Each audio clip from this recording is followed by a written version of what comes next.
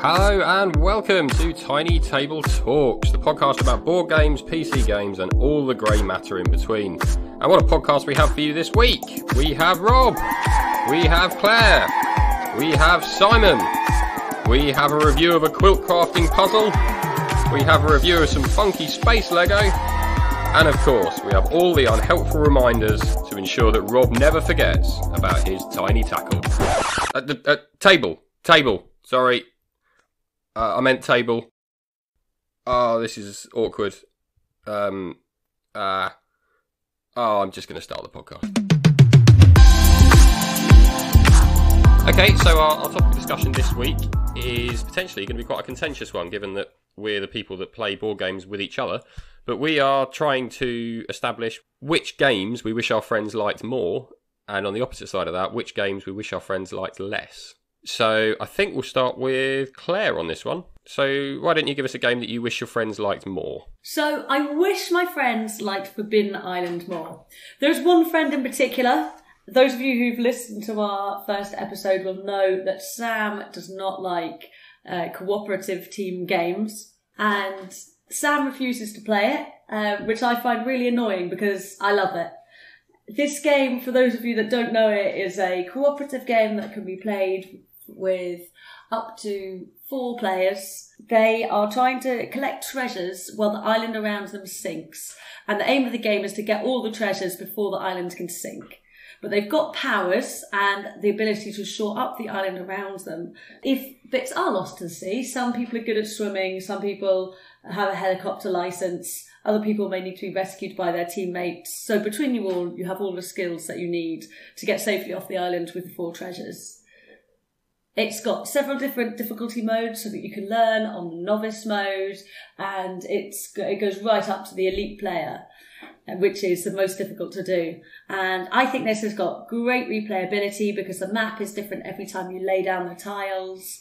And it's very sad for me that we so rarely get to play it. And in fact, we get to play it so rarely that I don't believe Rob and Simon have ever even had a go, because Sam has always been there to insist that we don't get it out. I'll jump in there, Claire. No, we have indeed. We've played it together, and it was, I think, when you first bought it for Sam, so some time ago now. And I totally agree with you. I think it's a fantastic game. Similar to Pandemic, if you've played that, where it's sort of that cooperative, play against the map sort of style. And I thought it was really, really well balanced. I think we played 2 or 3 games maybe, and each one we only just made it off the island. I found it really exciting. I think it was an excellent evening. The games aren't too long. I thought it was a really, really good game. Would you go as far as to say you wish that Sam liked it more? No, because now I know that he doesn't like it very much. It means that we can play it, and I know that it'll irritate him. So my thoughts are that we should just increase the amount that we play it and invite Sam along. Regardless of Sam. Indeed, yeah. Robbie's right, it is a lot like Pandemic. And my thoughts on Pandemic will be fairly clear to anyone who listens to the first episode of this show. And I still can't quite get my head round... Well, I just don't want to play games where the only thing I'm going to beat is the game. But it's so pleasing to beat the game. But is it? Because I've got no interest... I don't know who made the game. I don't know who designed it. I'm just beating a bit of cardboard. That doesn't interest me at all. That's not the reason I play games. Or it's not the reason I play board games, strictly speaking, because actually a computer game, that bothers me a lot less. But in a board game, you've got 6 people around the table, and one of the things I like about board games is watching everybody's reaction as you win or you lose, or someone does a good move or someone does something really stupid and you point and laugh at them. So really just making other people feel bad is what you like? The interaction with people is the best thing about board games, and the interaction with people in Forbidden Island is pointless and futile. That's brutal. Don't mince your words, mate. I do agree that I think that the most unpredictable thing is another human player. And so there's certainly been plenty of games where I've looked at the game state on the board and been like, in an adversarial game, and been like, well, if I was Sam, I would be doing X. And then Sam does Y, and I sit there like, wow, I would not have done that, as an example. And that sticks in your mind much, much more than we beat all the things that was in the game that had no agency and were just there to be a sort of challenge. Well, I get a different kind of satisfaction from teaming up with my friends to overcome something. Or even something like, I guess wall climbing. It's not that I'm beating a person if I climb up a wall, but it's still really satisfying to get to the top, or to coach a friend so that they get to the top. You don't have to beat someone. It's a good point. It is only board games, I think, that this bothers me in. You're right, it wouldn't bother me in a sporting environment. It doesn't bother me in a PC game environment. For some reason in board games where they leave, or the board game designer have left the door open for a mixture of quarterbacking and just four people sitting there chatting about what the next best move is, as opposed to sort of independently thinking. Got no interest in it. Doesn't sell for me at all. Right, I think we should probably move away from cooperative board games in a permanent move, not just on this podcast, and ask Claire to let us know which game she wishes her friends liked less. The game that I wish that you would all like less is Ark, that computer game that you currently love. You take that back, missus. I think that comes from a place because Claire doesn't have a computer that can run Ark, and that otherwise she'd be fully on board. Yeah. There is definitely a chance. Okay, for anyone who doesn't know Ark, isn't familiar with it, I'm going to explain it in my own words before the boys can correct me. It's basically like The Sims, but for adults. You get to build your own home and adopt your own pets, but it's set in the Stone Age. So your home might be built of stone and your pets are going to be dinosaurs. And although I can see that the guys get a lot of fun out of this game, I just wish that they'd spend a little bit less time playing it. You know, they go away and they say, we're going to review a certain number of board games for the podcast, and we come back at the end of the week and it turns out all anyone has done is shouting at Rob for killing their dinosaur. I just need to interrupt there because that particular incident has actually been addressed within the Dino court, and I was found thoroughly not guilty. Oh, were you really? In a sham trial? By a jury of no peers. Yeah, Yeah. Rob was found not guilty. Yeah, that's exactly what happened. That particular incident was entirely out of my hands. Essentially, we were being attacked by a particularly vicious wild dinosaur, and my dinosaur, Steve, and I will admit, Daffyd, yes, both gave their lives to defend this other dinosaur, and actually, quite frankly, it's a very sad time that we should all be mourning for, rather than throwing blame and accusation around. Would you like to hear the version of events that I heard? Would it please the court? Yeah, the court actually insists on hearing both sides of the argument. The version of events that I heard was that you were at home building a dino garage or something like that. Well, Sam and Simon were off doing whatever they do in the bushes together. Objection. Not upheld. And then I heard that Rob logged off, and he didn't lock the dinosaurs up, so that some carnivore came along and ate them. Oh, right, to be fair, you have put two incidents together, so... This has happened more than once, Claire, that's what we're saying. Yeah, the initial offence that Rob is charged with is that on one occasion, when he decided he'd had enough Ark for an evening, he logged out without doing anything to secure the dinosaurs or the little base or house we built. The first time that we knew that Rob had made this error was a message popping up on mine and Simon's screen saying one of our dinosaurs had been killed. And we thought, that's a bit odd. So I went back to find out what had gone on and found the dinosaur garage with the doors open, loads of dinosaurs wandering aimlessly around the woods, and the doors to all the houses open, and a large dinosaur going around slowly slaughtering whatever it fancied. It was worth noting that in this situation, Rob's dinosaur was just wandering aimlessly around the woods and making no effort at all to defend anything. Now, don't speak ill of the dead, all right? Steve was a wonderful dinosaur who came to a tragic end defending the greater good. Now, I'd also just like to point out that some of our dinosaurs might have figured out how to open doors. Really? I mean, I did see that documentary Jurassic Park. I'm pretty sure the raptor opened the door. Exactly right. Yeah, look at Jurassic Park. This is... Excellent. Right, I'm going to suggest we move on because I'm feeling very, very targeted right now. I think the worst part is that the extension to the garage that Rob was claiming to be building still hasn't been completed. It is complete. How dare you say the Dino Garage is a wonderful piece of engineering which you are refusing to use correctly.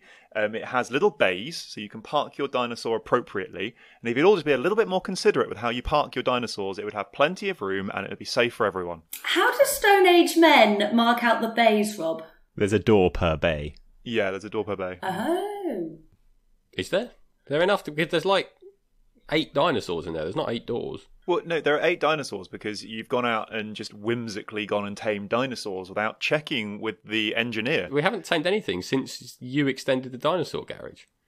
It's also worth noting that I think you might be the only person on Earth who, when tasked with the job of extend the dinosaur garage so that the dinosaurs have somewhere safe to be, could kill 2 dinosaurs in that process.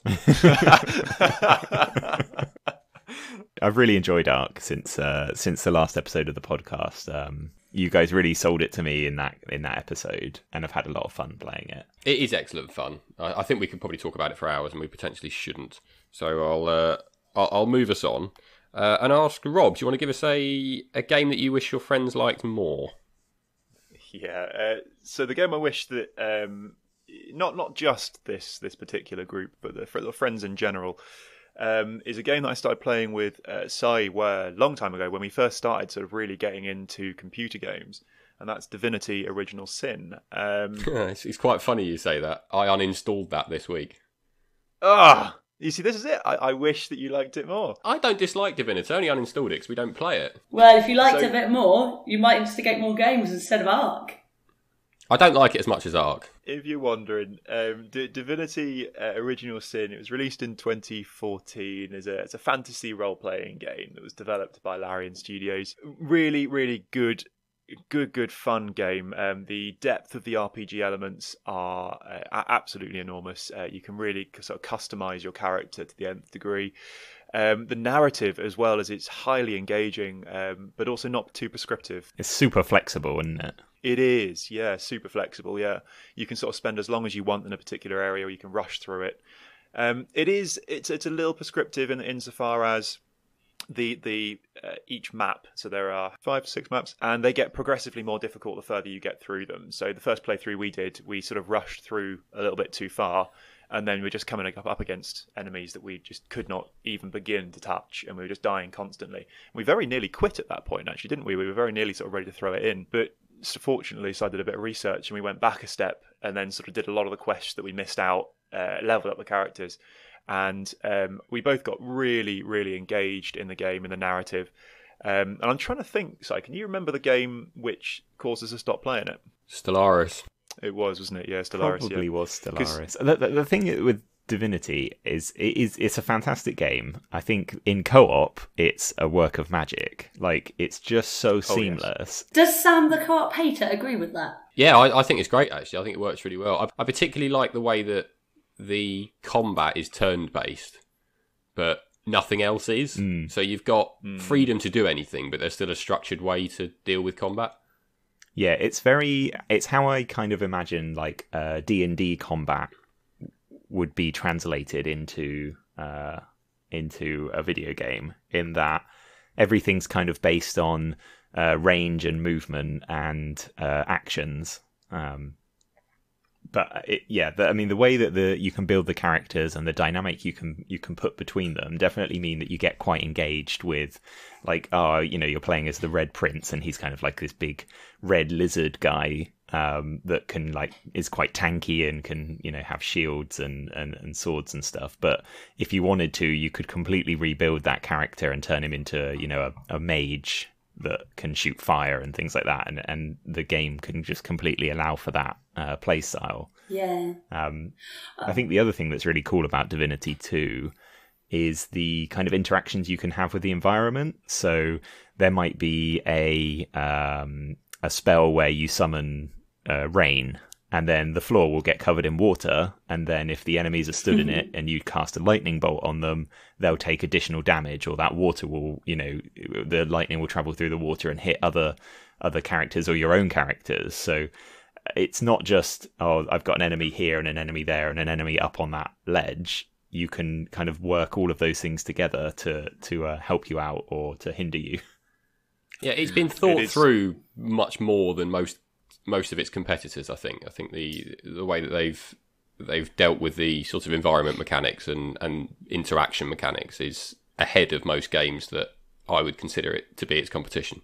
Definitely. We should potentially move on. Rob, do you want to give us a game you wish your friends liked less? Yeah. So I found this question really difficult because I think on the whole, excluding Sam from this, we're all pretty open-minded when it comes to games. But the games, and so I extend this to our wider friendship circles as well. The games which I wished our friends liked less, I have a whole genre of them. It's games like those parlour games, Trivial Pursuit, Cranium, Double, that sort of stuff. Trivial Pursuit can go away. Exactly, and do you know what is even worse than Trivial Pursuit? Themed Trivial Pursuit. Who wants to play Harry Potter Trivial Pursuit, for goodness sake? Oh, God. I think I'd prefer that to the original. I will half defend this and say that No, stop it, Sam. No one wants to hear this defence. I'm not defending Cranium, and I'm never going to defend Dobble, because Christ. But I like Trivial Pursuit as the base game. I like a quiz. I'm a fan of a pub quiz. I don't mind a quiz game. I'm okay with original Trivial Pursuit. On occasion, with the right group of friends, it's not really a board game by any definition that I've got. It's just doing a quiz, and I quite like a quiz. Themed Trivial Pursuit, particularly the Harry Potter-esque ones, yeah, got no interest in that. None at all. What I really object to with the Trivial Pursuit, and I'm really sorry, Rob, because this is your thing, but now I feel so riled up about it, I'm going to join in. What I really object to is it's just a series of opportunities for you to prove that you don't know things. And Yes. they ask you ridiculous questions like, where did Mel and Sue, who presented the Great British Bake Off in 2015, go to university? And you think, not only do I not know that, but I don't care that I don't know Cambridge. that. Yeah, that did turn out to be the answer. I think this might be more of a window into my upbringing than anything else. But yeah, I was raised playing Trivial Pursuit with my family. And, it was like the 1980s version. So it was sort of, which cricket captain Unplayable. won Yeah. the 1980s. And of course, my dad knew every single one. And I was sat there as a child being like, I didn't even know Cricket was a thing. there was a cricket captain. Yeah, in the 80s. What? And I know they've released more modern versions. They've also released kids versions. And maybe I'd enjoy playing the kids version because that's sort of more my intellectual level. But certainly, if I had the choice between playing Trivial Pursuit and like burning myself, I'd probably choose the latter. I think of all the funny parlour games, I think Trivial Pursuit's probably the one that I would pick to play. If you said, do you want to play Dobble, do you want to play Cranium, do you want to play Trivial Pursuit? I think I would pick Trivial Pursuit because Cranium's too silly for me. I've just got no interest in it. It's just making a fool of yourself, and apparently it's fun, and I don't really get it. And Dobble's barely a game. It's just colourful snap. It's just pointless. So I think I'd probably prefer to play Trivial Pursuit if I had to pick between them three. But that said, I don't think that all parlour games are awful. Like Articulate, for example, I would describe as a parlour game, and that's really good fun. I love Articulate. Yeah, I'm a I fan. agree with you.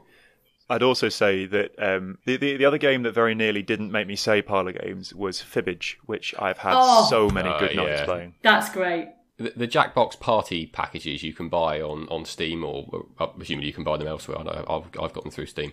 Are brilliant. They're not very expensive. They're hours and hours of fun. I can't really recommend them highly enough. Actually, I think they're fantastic. I would say that the existence of those just completely, null and void your Trivial Pursuit or your Pictionary or your Cranium, because much more fun. The Jackbox that's a games good point. are much, much better. And interestingly, I think they've seen quite an uptick in their lease of life over this lockdown period. I'm sure they have, yeah. Perhaps rather than explaining Fibbage to our audience, perhaps we should just say, search in Steam or probably just on the internet for Jackbox games. Download a few. They're not a lot of money. Basically, you'll need a mobile phone and a laptop. And it doesn't need to be a powerful laptop in any way, shape or form. No, it doesn't. The other good thing about these Jackbox games is that they're excellent when you play them with a big group all sat in your living room and you're all having a drink. They're great fun. But you can play them remotely over Zoom and have almost as much of a laugh. So if you're separated from people at the moment, or you can't have a certain amount of people in your front room, then they're perfect for that. I think we should do a whole piece on the Jackbox games in a future podcast. Yeah, it's a good idea actually. Yeah. Right, shall we move on? Simon, let's go round to you. Do you want to give us a game that you wish your friends liked more? It's not a specific game. I've gone for a genre, and it's not a board game. It's the battle royale genre. So most recently, we've been playing a little bit of Call of Duty Warzone, which is a free-to-play battle royale game. What is a battle royale? I'm glad you asked, Claire, because I prepared for my section. So a battle royale game is where players compete in a continuously shrinking map to be the last man standing or the last player remaining. The map shrinks. So in Warzone, 150 people in a variety of different team sizes all parachute into a large map, and when you encounter other players, you would fight them, and you're fighting to be the last sort of person standing. So as the game progresses and as more and more people are eliminated, the area of the map in which you're safely able to move around begins to shrink. So what that does is eventually... Very sensible. Yeah, so instead of having 150 people and you're on this ginormous map and no one ever moves and no one can find each other, eventually what happens is you kind of force the remaining players into tighter and tighter confines until there's an ultimate victor. I really enjoy that. Like, I find this it's a very high tension kind of game mode because you've got kind of one life and very limited ways of getting back if you're killed. The kind of stress and the strategy and the tactical kind of, I'm going to move to this building because the map's about to shrink, and if I get caught out of that, then that will kill me. But I know that there's going to be someone in this window. But you like, once you've played the game enough, you start to get this real kind of sixth sense about how certain actions that you take are going to impact other people around you. Can you die when the map shrinks on you? Yeah, so if you're caught outside of the sort of new playable area, it will kill you. So that's obviously there to. That's such an inglorious way to go. It is, yeah, absolutely. But that adds to like that level of gameplay in that you have to look at, okay, well, the map's going to shrink, and I'm in the middle of the area that's about to become unplayable. So part of your then decision making is, how do I most safely and most securely make it to an area of the map that's going to be safer? And you have to think about other people will be having the same questions, and that there'll be someone somewhere on the top of a roof in the safe zone looking out into the bit that's about to become unplayable, trying to pick people off. So there's a lot of sort of things that you have to think about and that are very strategic when you're playing it. The other thing that's quite important in these kind of games is that when you drop into this map, you're basically unequipped. So you have no, you have either very basic weapon or no weapons, and you have no health items, no armor, nothing like that. And you have to then move around the map collecting these things. So that's another incentive to get people to run into each other, because they're both looking for, more armor or a better gun. Frankly, I think that now you've described it in those glowing terms, your friends will be more inclined to play it with you. So, that sounds great. So I'll invite them to add their thing. So I've been playing a lot of Warzone recently in the solo version, which means that it's just me, and all the other 150 people in the map are just single players. There's no teams to help each other out, and that is fun, but it does slightly, in my experience, engender quite a cautious and kind of passive gameplay.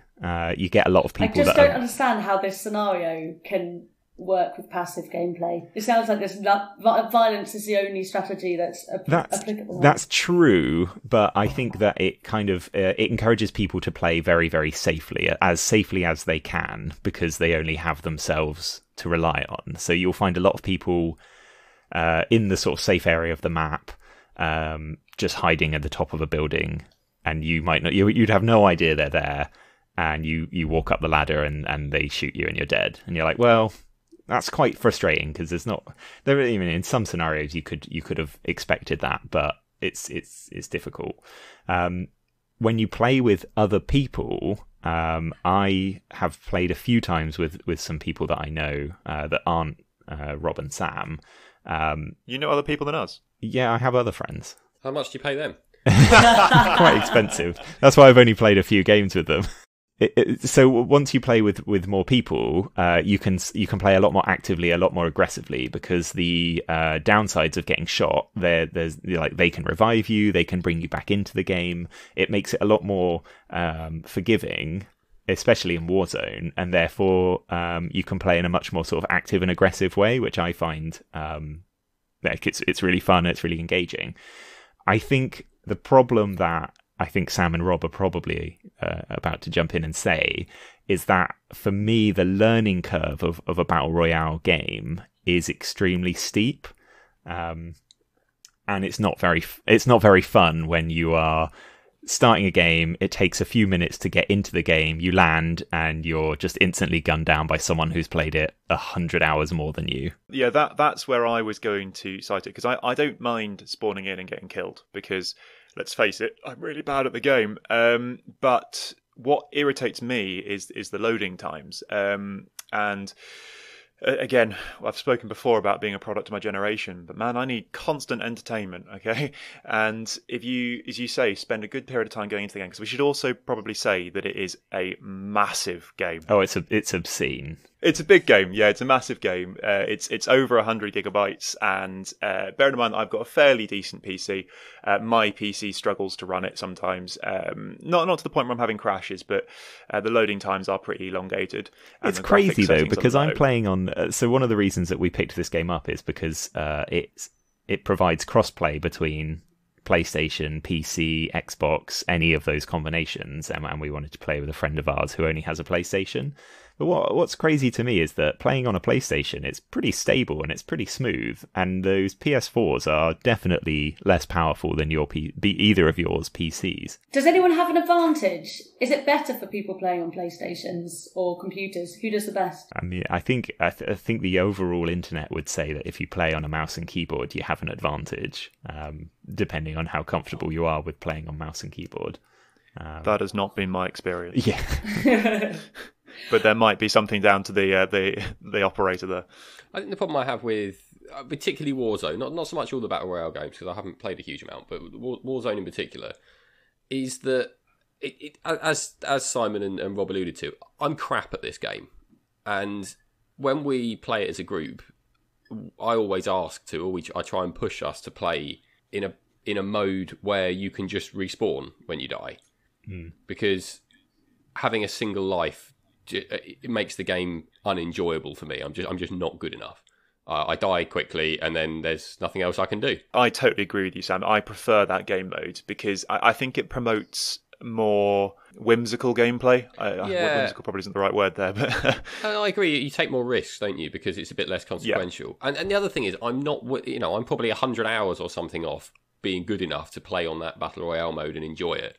And I'm not willing to do that. And I totally understand that. But when you get over that learning curve, and you like, I've played games where it's been so intense that when the game's finished, I've had to just like take a break, because like my heart was like beating, like your hands start sweating, because you know that you know the story of the journey that you've been on through that game, and when you're suddenly the final sort of 5 people, you're like, I've got a real shot at doing this. It's very intense. I thoroughly enjoy that, but I've played a lot of Battle Royale games, and so I think that learning curve for jumping from one to the other is a lot smaller than it would be for someone that's never experienced those kind of games before, never played them before. I'm going to move us on because we're running well over time.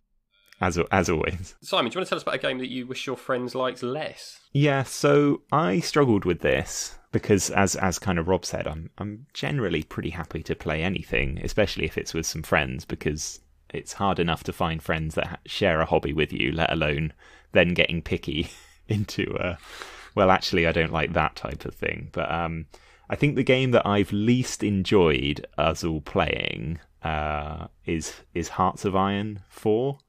And I'm sure I can hear Matt already screaming at his phone. Yeah, I can hear him from all the way across the county border, just bellowing. Yeah, so Hearts of Iron is a Paradox grand strategy game set in World War II, or the years preceding and before and after World War II. You take on a country. So you could be the ally, you could be, Britain or Germany or the US or, Turkey. And it's got all the countries you could think of, big or small. And then you have to try and guide them through the sort of events of the war. And as part of that, you're building armies, building navies, building air force. You are kind of going down the sort of political tree. So what's really interesting about the game is that it's quite a fun sandbox to go into kind of alternative history scenarios. And you can actually specifically set the game mode to try to not try and follow what actually accurately happened. And so you can end up with like communist France joining with the Soviets and things like that, which is quite entertaining. I'm not unfamiliar with Paradox grand strategy games. Like I've played a lot of Stellaris. I've played a little bit of Crusader Kings 2. So some of the way that you interact with Hearts of Iron is quite familiar to me.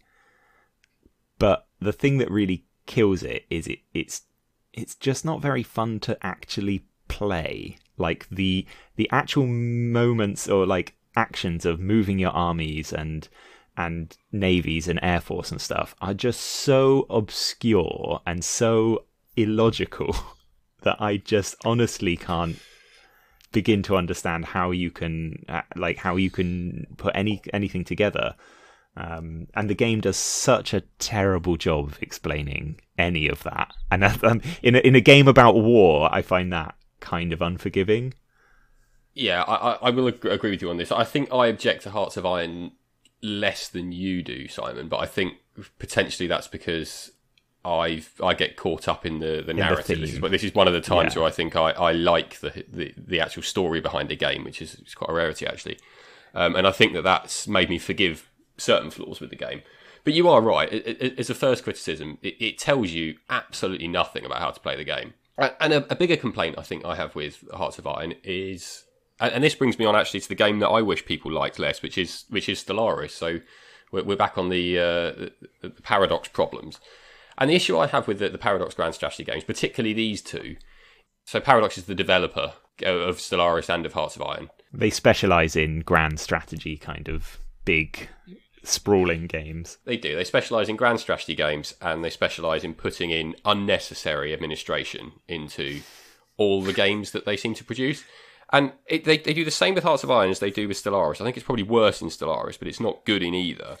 Is they produce things that you have to govern, which means that you can realistically spend a whole evening, a whole day playing Stellaris, or Hearts of Iron to a lesser extent, but certainly Stellaris, just doing admin, doing nothing but admin. And there's no fun in it. What kind of admin? Is there an exciting admin? I don't know. Settlers is all about admin and it's quite fun. As a crossover between the two games, there's consumer goods apply to both games, which is effectively what the populace needs to survive, to stay happy, stay happy, and various other bits.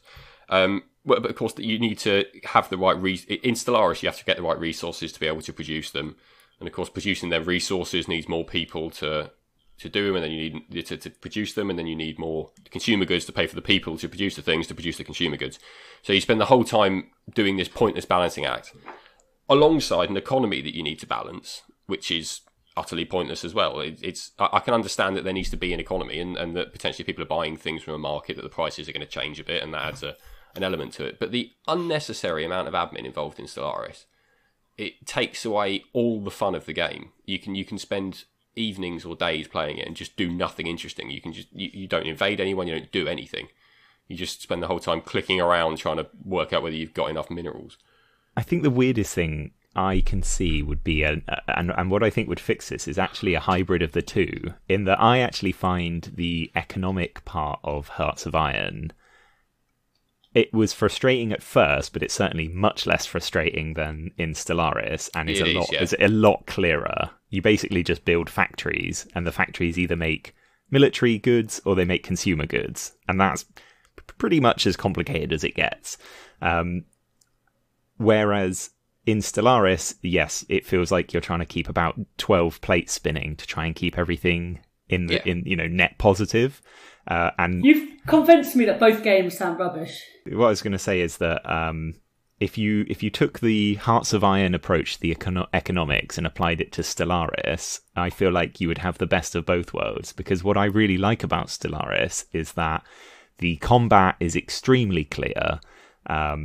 The management of your armies and your fleets and things like that make perfect sense to me. And I think if you just put them in front of anyone, once you told them how to build, a fleet, they could probably pretty much figure out, okay, I can take the fleet and I can put it here. And if it's in here and another fleet comes, they're going to fight each other straightforward. Whereas in Hearts of Iron, oh my God, to this day, I don't think I could competently perform even the most basic of attack actions in that game.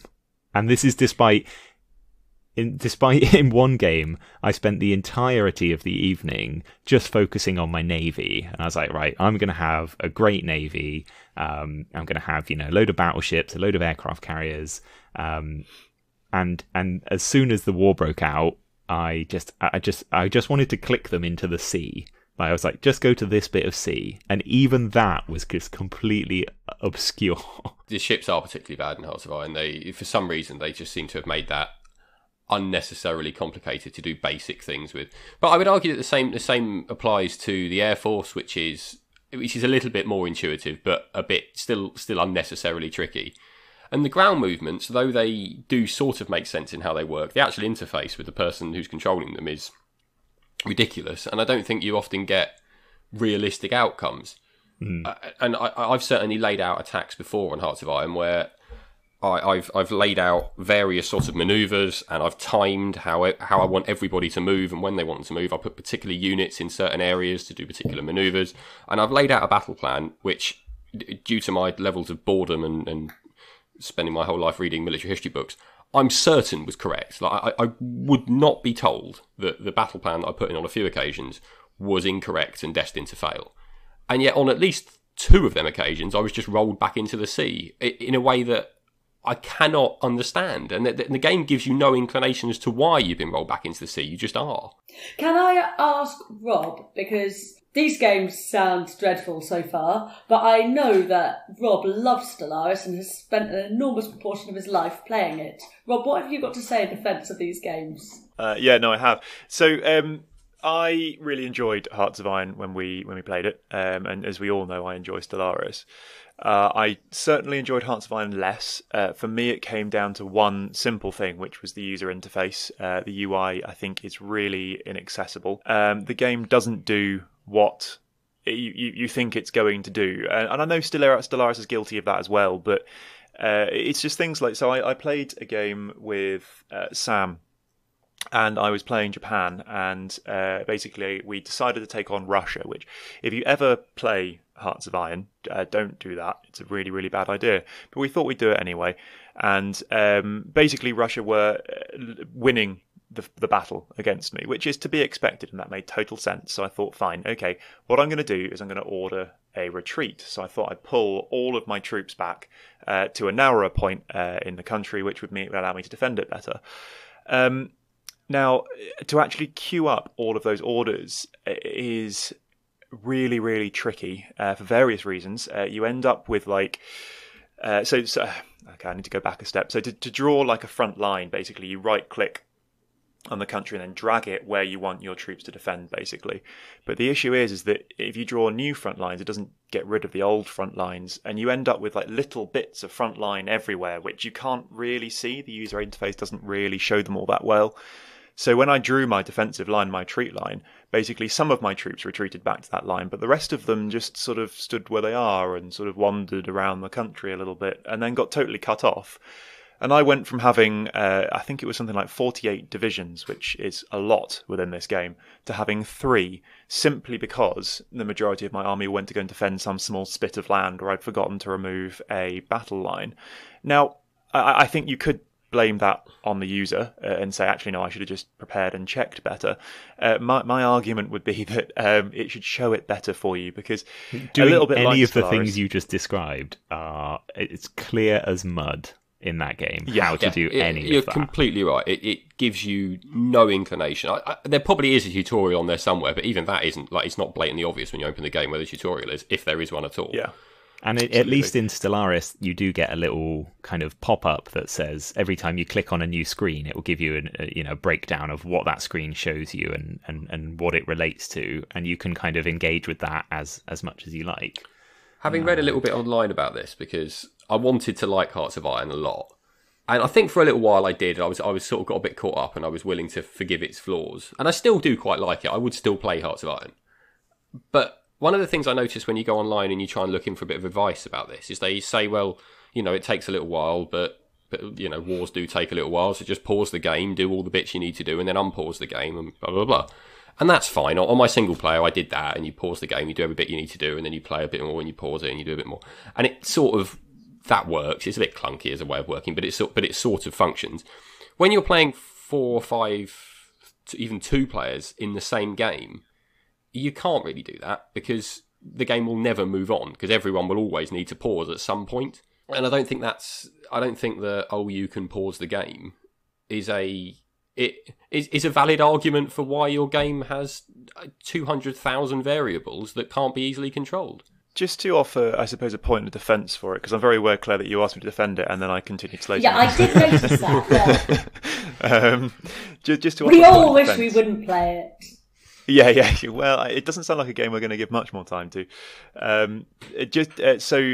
Matt is a really good friend of ours. He absolutely sort of loves this game. And just to take something which he said, which I think was a really, really good point. When you had that first game, I remember when we first played it, all 4 of us.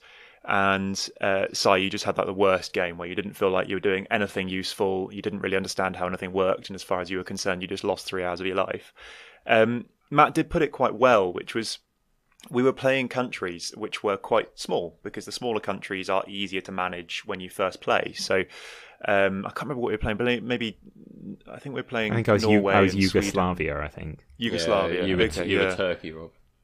Oh, that's right. Yeah, I was playing Turkey, yeah. Matt did put it quite rightly, which is that you're not going to win World War II playing as one of these countries. That's just not how it works. And actually, to have a game where you can play as a country knowing full well that you're never going to win this war, and that actually, the way in which you're going to progress is not through military prowess. Yes, it is important, but actually it's going to be through diplomacy and getting people on your side and your political stance.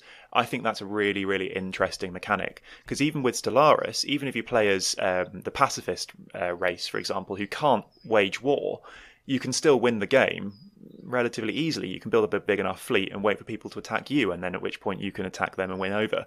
So I think that's something this game does really well. And you need to accept the fact that I'm never going to build up a navy, an army or an air force which is big enough to take on Germany. So I need to think about other ways to win. And I think it does create it requires creative gameplay. Yeah, okay. Okay, so I'm going to move us on to the games we've been reviewing this week. So myself and Claire have been reviewing Patchwork, which is a small Euro game, and Rob and Simon have been reviewing Space Engineers. So I think we'll start with Patchwork. So Claire, do you want to give us give the listeners an idea of what Patchwork is? Yeah! So Patchwork's a game in which players compete to make the best patchwork quilt, which I think you'll agree is one of the most unique... I'm already excited. Yeah! You've never played a board game with a theme like that before, have you? And I'm pretty sure there will never be another one. The reasons why I think people will love it is that we've played it. We don't usually like Euro games, but this is our favourite Euro game, so well worth considering, even if you're usually a bit cautious of them. It works with players move around the board, and each turn you have the opportunity to buy a piece of fabric to go on your patchwork quilt. The currency is buttons instead of money, which I think is quite cute. One of the other limited factors as well is that you have to be able to fit the pieces on your board. So you've got your own little 9x9 board, and you want to try and fit all the shapes on it.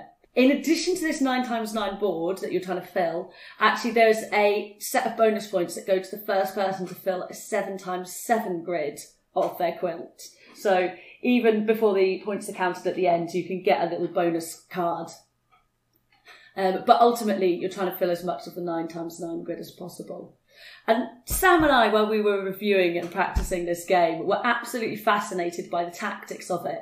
It sounds really simple, but there's a lot of different things you can do. So we played this game repeatedly in our lunch hours, trying to work out the winning strategy, trying to get one up on each other. To be honest, it took me 2 games to realise that all the pieces were double-sided and I could flip them over, so that was a big step forward. Oh, God. So, for example, Sam went for the 7x7 square. I think that's the obvious tactic to go for at the beginning. And when he did that ahead of me, I thought that the game was largely over for me, but there was definitely no reason for me to fill up my 7x7 grid. So I focused on the end game, which is 9x9. And although I didn't get those bonus points, I could fill my square more easily, because if you think about, if you filled up a 7x7 square on a 9x9 grid, then you've got a very small margin around the edges where you can slot other pieces into. But it was much easier for me because I hadn't got those small corners left to fill, so I could. I had a lot more freedom, and I won. Very close. And Claire, the pieces of Patchwork you pick up, are they? I assume it's kind of like Tetris in that they're all different shapes, and so it's very yes, that's exactly it. Everyone is a different shape, and also pleasingly, everyone is a different colour and pattern. So if a piece goes that you wanted, that's not coming back. You've just got to change the strategy. I think what I like about Patchwork is you can have all these different tactics. I mean, we played 4 games and we drew in the end. We won 2 each, and I think we were consistently trying different tactics and various other things. And you can always see where your tactic falls flat, but always a little bit too late to do anything about it. But it does mean that because the games are quite short, you can sort of have a go at a game and think, maybe I'll try this time, or try this time, and it will still be fun. Unlike some other games where I think if you try a tactic, it doesn't go very well, you feel like you've wasted your time. That Patchwork doesn't do that. I think one of the things that Patchwork does, which is particularly good, is unlike Splendor, where the theme of the game just doesn't exist, that it pretends to be about being a gem merchant, and to be honest, you just do everything between green, black, white, and blue, and the actual thematic side of the game just disappears. Patchwork's the opposite of that. The theme actually sticks with it, and the theme, which actually sounds like it's not much fun, it is quite a lot of fun. And this sort of weird economic Tetris is surprisingly engaging. I was really impressed with Patchwork. I thought it was great. I have a question. I think one of the things that really annoyed me about Splendor last time was the fact that at the beginning of the game it felt very slow, and then by the end of the game you felt like you were being cut short. Like you were building this engine, and it by the time it was ready to go, the game was over. It doesn't sound like this game suffers from that, despite it being like a Euro game where you are trying to sort of improve your standings each turn. Because time in Splendor, you don't know when it's going to run out, so you always feel a bit disappointed when you're cut down.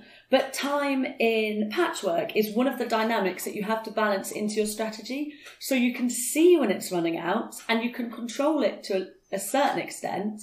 And if it runs out before you're ready, that's a reflection on you and your tactics, which you can adjust for the next game. So it doesn't leave you feeling quite so bitter. Yeah, so the board in the middle, so effectively you've got 2 game boards. So you've got the game the board that you use where you build your own quilt, and then there's a board in the middle, which is the timer. It's like a spiral timer, and as you go along, there's various things that happen on it. Like you might get a little extra patch, or you'll get you'll instigate a count of the buttons that you get, so you get more buttons, and it's very visible. You can all see how the time is going and how far you are, and you can see how many times you're going to be able to do another button count, or how many little extra patches you could get on your way around.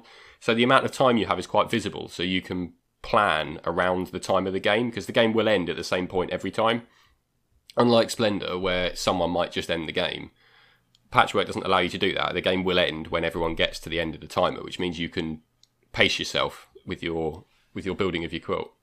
We'll post a picture to our Twitter account at tinytablepod so that you can see what the board looks like. And how much is Patchwork? Is it like, how many pints am I giving up to be a seamstress? So Patchwork's a little bit cheaper than Splendor, if I remember the price of Splendor correctly. Patchwork is currently on Amazon for £23. And I would say for, what should we say that is, 4.5 pints? 4 and a bit pints? Yeah. I would say for four and a bit pints, it's worth having. I would rather have a copy of Patchwork. I think it's a fun thing to own. And I think it's very accessible. I think you could play this with a wide range of people. I would expect your fiance or your wife, Simon and Rob, to be perfectly happy playing Patchwork, and I think they'd enjoy playing it with you. But I also think that there's enough sort of tactical nuance in it that you could play it with two more serious board gamers and both have a good time. There's a couple of other comments worth this particular group knowing. Firstly, you can play Patchwork on a tiny table. It does not require much space. Excellent. So if you happen to be Rob, you can own it. Secondly, you cannot play this game satisfactorily with someone who takes forever to take their move. I think it would drive you absolutely crackers. So, sorry, Simon. It's out. I do think you'd both enjoy it. No, I really like the sound of it. I might get it. So there we go. Patchwork, a fun and thematic Euro game. So to move on, we will speak to Simon and Rob about Space Engineers. Tell us about your space building antics, chaps. Right. So Space Engineers was a game, obviously, we introduced last week on the podcast, and I named it as basically one of my favourite games that I've ever played. And as such, sort of got the interest of some other members of this podcast, Simon in particular, because he was forced to. Obviously, he's playing reviewing games with me this week. And I suddenly realised as soon as we finished recording that podcast that actually I was quite nervous, because this is, I hold this game in extremely high esteem. However, I am aware of its many, many flaws as well, which you have to look past to actually enjoy. The game itself, we did explain last week, but just to give you sort of a brief overview of it, it's a sandbox game which revolves basically around engineering and construction. There's an exploration element as well, so you do explore the planet that you're on, explore space, and there's also a survival element, so you need to make sure that your suit is topped up with energy and that you've got enough oxygen to breathe and that sort of stuff. It is extremely big. There are absolutely no loading screens in it whatsoever, apart from obviously originally loading into the world, but you can fly from Earth all the way to the outer planets, Mars, and even further than that without encountering a single loading screen, which I think is amazing. And we've been playing survival in particular. There are various game modes, so you can play creative where there's no survival element and you just build what you want. We've been playing survival, which basically has you mining for the resources you need and building bigger ships, more effective ships, basically for mining more effectively, which allows you to build bigger things, which allows you to explore further And safer. and more safely. Yes, yeah, absolutely. I'm going to hand things over to you in a moment, Simon, because I would be really interested to get your perspective on it this week. But before I do, I've had a great deal of fun playing it this week. However, I have very, very nearly rage quit and just said, that's it, I'm not playing any more of it on at least 5 occasions within a fortnight. Oh my goodness. Frankly, I can't believe you've managed to play it 5 occasions this fortnight, based on the amount of art that has also been well, made. you'd be surprised at the times that Rob elects to start playing Space Engineer. Yeah, I'm an early riser, so I tend to be up sort of before 6 to get in a little bit before work. You see, that's the key. So, give us a brief overview of what you thought of it this week, mate. So, I don't think I'm comfortable calling this a review at this point, because, as you kind of mentioned, this game is vast, and it is deep in a way that I didn't even realise existed. Like, the amount of physics and systems and stuff that they've built into this game is incredible. So not only do you have to, in the survival mode, you're sort of mining, collecting and refining the things that you've mined, turn them into more tools and weapons and other blocks that help you then create bigger and bigger ships. But you need to take into account things like, does this ship have enough thrust to stay in the air? If you're building a mining ship, does it have enough cargo containers to hold all of the things that you're mining? And then when it's full of ore, can you still take off, for example? The kind of physics and stuff of it is what I think really sets it apart. I've watched so many YouTube videos in the last 2 weeks about this game, and every single one has just kind of left my jaw on the floor with what people have come up with. Has anyone come up with anything resembling a reconstruction of Minas Tirith? Because based on the anecdote from last episode where Sam said this is the reason that he stopped playing Minecraft, I'd really like to know. I anticipated this question, and I was thinking about the issue being that Sam wanted to build Helm's Deep and then have a working working river coming out of the gate. And as far as I can tell, there is no flowing water in Space Engineers. It's all frozen ice. That being said, I have absolutely no doubt that you could build a working replica of Helm's Deep if you so desired. And to be honest with you, I think that would be almost trivially simple in comparison to the things that you can build, because not only does this game let you like place down blocks that then link together and then you can strap a thruster on them and that'll take you into space, but you get things like pistons and rotators and automatic welders and things like that. If you just load up the game, when you're on the menu that's sort of like new game, load game, etc., they play like a B-roll of things that you can build in the game. And honestly, there's one bit of it where it's like a 3D printer that someone's built from the blocks in the game that will then build a ship.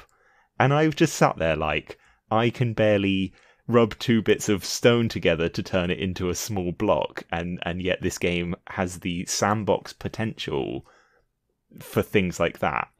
I mean, it's honestly incredible. To give you a little bit of an idea, I suppose, of how deep the game goes in terms of engineering, one of the things you have to do pretty early on is build yourself a truck so that you can go and mine resources at source. So you can mine stone and turn them into some of the resources you need, but you've also got ore deposits, which give you far more concentrated versions of the thing you need, and you get far more stuff from it. But they might not be anywhere near where your base has been set up or your ship has landed. So you have to travel out to find them. Yeah. So you build yourself a truck, generally, which is the first place to start. And I went mining with Sai, and we went down to this ice lake, which had the ore that we needed in it. Now, the way that we built this truck meant that it was very lopsided. So all of the cargo containers were on one side of it, and all the seats were on the other, which meant that when we were loading this thing up with ore, it was starting to list quite dangerously and risk sort of toppling over because all the weight was on one side. So what I had to do is get Sai to sit in the truck while I loaded it up, and he could then manually balance the suspension on this truck to make sure that it was flat again for when we drove off. And that's the sort of thing I mean, I suppose. It's not just a matter of I'm going to bolt a suspension onto this. It's about I'm going to bolt a suspension onto this and then play around with the little settings to make sure that the suspension rides at the right height, to make sure that the wheels detach at the right point, to make sure that the speed is right.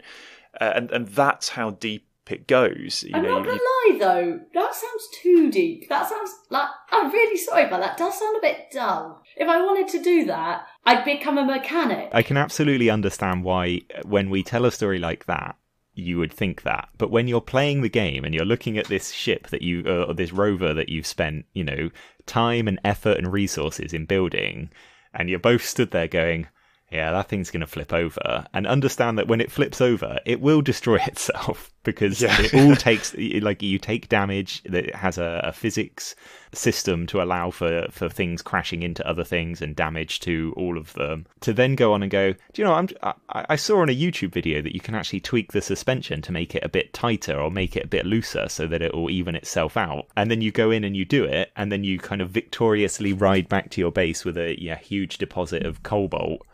And a working rover that hasn't, ripped itself in half during that. It's weirdly satisfying. So it takes a long time to achieve anything? I don't think that's fair to say. I don't think it takes a long time, but the essence of the game is all about improving your efficiency. So in that example, me and Rob drove to the lake. We both then had to get out the car and manually, as our players, go and do that mining and then put it into the car and drive back. Now, we got the resources we needed and we had fun doing it, but that's quite a long roundabout way of doing it. So what I've done since then is built a ship that has a big mining rig on the front of it and has a big load of cargo boxes on the back of it, and you can connect them all up together using pipes. And so now when the drill drills and does the mining, all of the stuff that you mine automatically goes through these pipes into the big box, or the big storage container, and then I can fly the ship back to our sort of base of operations, connect it onto our base, and then all of the machines and stuff that use that ore can automatically grab everything from the ship and use it to then build more of the resources that we need. I would like to speak a little bit about the negative parts of this game, which actually I'm really apprehensive about doing, because I just wanted to come on here and just say this is just an amazing game, buy it and enjoy it. I've had probably some of the most frustrating experiences playing this game over the last fortnight, and that is almost entirely centered around using multiplayer servers. Which I just think are absolutely unforgivingly bad. First of all, we both logged in, and just to sort of loop back a little bit, Claire, when you said that it takes quite a long time to do anything, I would actually agree with that. Certainly at the beginning of the game, I think set up. When you start, it's a lot of just mining to just try and get the basic stuff set up, and that does take a while, especially on your own. Particularly when you don't know what you're doing. Yes. And I'd say you're probably talking a good sort of 3 hours to get established and to get to a point where you've got your rover, you can sort of go off on more exploration. I have done at least 5 brand new starts this week because either the server crashed and everything fell through the ground into the centre of the earth and I lost it all. That was heartbreaking when that happened. That for me was very, very nearly game breaking. However, to counteract that, I would go to bed at night fuming, absolutely furious, and then wake up at 5 o'clock in the morning and start again because it's that addictive. And actually, one of the reasons why I'm not very prepared for this podcast is because I was playing it this morning. It is incredibly, incredibly addictive. And once you learn it and once you get it right, I think tremendous fun. So £15.50 on Steam at the moment, chaps. 3.5 pints or so. Worth it? Absolutely. 100%, yeah. And that brings us to the end of this episode of Tiny Table Talks. No, don't cry, don't ponder whether there is still good in the world. We will be back in 2 weeks' time with some more game reviews and some more whimsical chatter. If you'd like to get in touch about anything you've heard today, or would like to suggest a game you would like to hear us review, then please either tweet us at tinytablepod or email us at thetinytables@gmail.com. We hope to see you in a fortnight for a Middle-earth card game, a delve into the world of tower defence, and of course, an update on that very tiniest of tables.